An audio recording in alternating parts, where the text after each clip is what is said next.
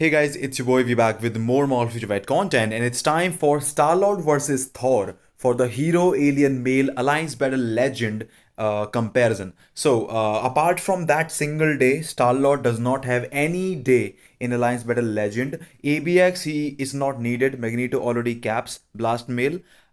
So STARLORD is basically only needed for this day, and this is what we are doing the comparison for against Thor. This is how the build looks like. Both the characters, by the way, are stacked up. Just let you know, it's the max build. So if Star-Lord cannot score 10 million with this run, definitely that's out of meta. That's not even a question. I'm doing just Thor in this video as well, just to let you guys know that the difference between the score for both of those characters, and if Star-Lord is actually going to be meta or not. Both have the brilliant and everything, but you can just definitely ignore all that because it's basically solely for the comparison. And I'm not using Namor, I was using Thor when I recorded the run. It just reset, and we have the 5-star artifact and everything, and this is how it actually goes for both of these characters. One more thing, I found that the ABX rotation that I used is still working, but I feel that I also tried the the normal tier 3 rotation every 2 rotations, but it was actually not working that quite well. Anyways, I'm gonna start up with Thor. With the whatever rotation that you can use. You can actually use multiple rotations for Thor, including just the normal ones and everything. But Thor has been in the game for quite a long time, and all of us know how useful he is. He's probably one of the best characters to be to have in your roster at a tier 4, because he basically has 100, almost like 100 plus stages or something total in all world boss legends combined, which is amazing. So you can use him a lot. I still use him in very high world boss legend stages, and on top of that, you can also use this guy. You can basically also use this guy in a lot of ABL and ABX days as well. So that's a big plus for Thor, because he's so much usable. He is really good in terms of the usability, and being a old tier 4, honestly a lot of people also have him tier 4.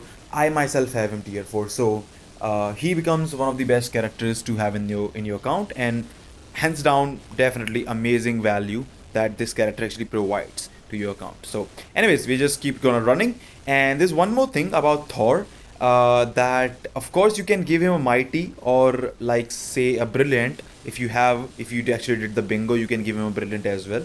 But even if you have a mighty CDP of rage on Thor, and yes, you need rage, you can go judgment, but then you can't use him in ABL basically, which also is needed for extra rewards.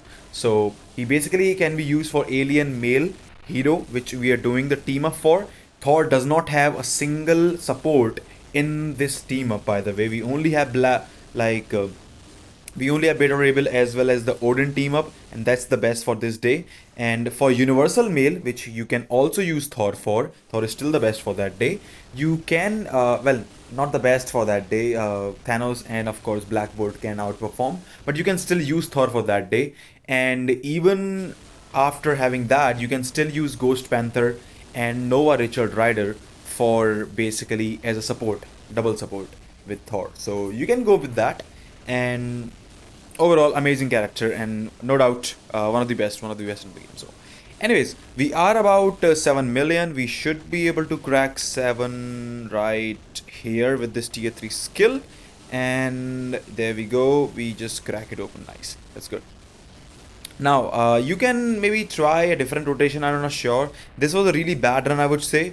I could actually score a lot more than this with this Thor with the brilliant. So absolutely the run can be improved, and a lot of improvements can be made. You can see my skill got cancelled, so I'm just doing this run because he scored decent. So I just wanted to do the comparison, and it was good enough for the comparison actually. And we finished the run at about 8.6 million barely. Not really a good run. I definitely can improve around. I can probably go around 9 million with this Thor, but we will see about that. Star-Lord, he has a support. He has Rocket Raccoon with him for the 40% extra energy attack. So Thor was running with 60% lightning damage only, and now Star-Lord has 60% energy attack to himself plus 40%. So basically 100% energy attack on this team up.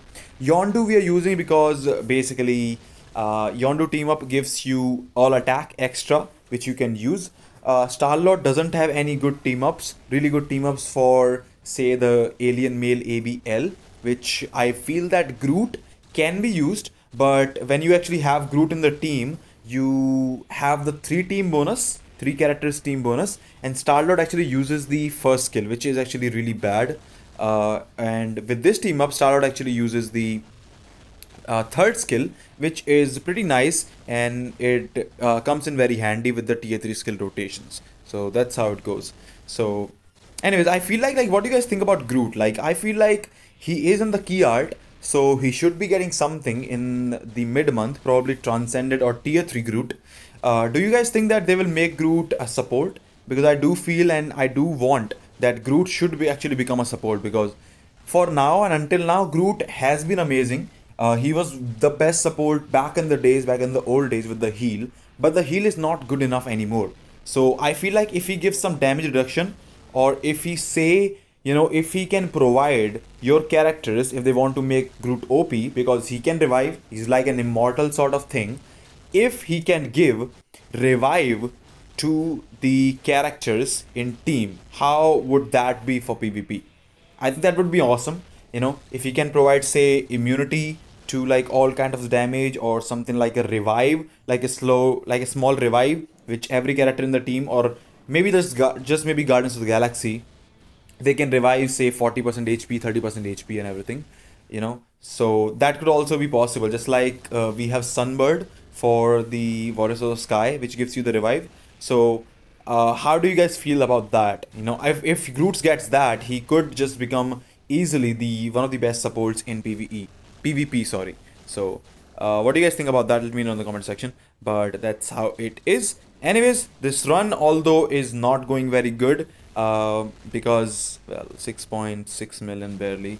You need to have over 7 million before the 1 minute timer. I'm trying to save right here. I'm trying to save the tier 3 skill and tier 4 skill for the 150% light phase. I tried not saving it and I tried saving it. Honestly, I scored the same. I don't know why. I scored the same, saving and not saving, so it's kind of weird to me that it works. If it works or not, so I'm not sure about that. I got to 8.3, 8.4. Absolutely, I can go higher, but that's around the same score as Thor. So, well, he's not better than Thor at all. And Thor's, like, even if I was able to, say, get 9 million with StarLord on this account, I can still get 9 plus with Thor as well on this account. So he does not beat Thor. He's around the same level as Thor, and Thor is more useful. Also, it can be used on Universal Mail if you don't have other like Thanos, or I don't know, Black Bolt. So is this isn't this weird, because Thor doesn't even have a support, and Star-Lord needs a support. Rocket support is not cutting it out, and he's gonna need either Groot as a support with the mid-month patch, which I do think that Groot is gonna be the support. But I feel like if Groot becomes a support, and I'm not sure why. Actually, I missed Groot. I was trying to find him here, but I could not find him. Anyways, it doesn't matter. If Groot's become a damage dealt support for Star-Lord, then I believe that he will be able to beat Thor, maybe comfortably or something. But before double supports, I don't think that Rocket is gonna cut it. Okay, and Mantis sadly cannot be used. Plus, she doesn't have any PvE supports. So I don't know. They need to give him a support. He needs a double support, in order to beat Thor. Sadly, it is so surprising, so shocking that a tier 4 that came literally months and months ago as Thor, like literally he was what, the second or third tier 4 of the game, right? And him, like literally the brand new, the latest tier 4, just a few days back, and he can't beat Thor. And for the PvP value, Starlord sucks because his survivability is very low. So he's not even gonna be top PvP character. So is this worth spending all your tier 4 materials and everything on a character who can't even beat a character who literally came almost a year ago now? So That's kind of disappointing. I am disappointed, and being a blast male character, he doesn't even have many uses because Magneto just takes all. Anyways, let me know in the comment section what you think about all of this. And as always, if you do enjoy the content, I hope to see you again. Take care. I'll see you all in the next one. Take care.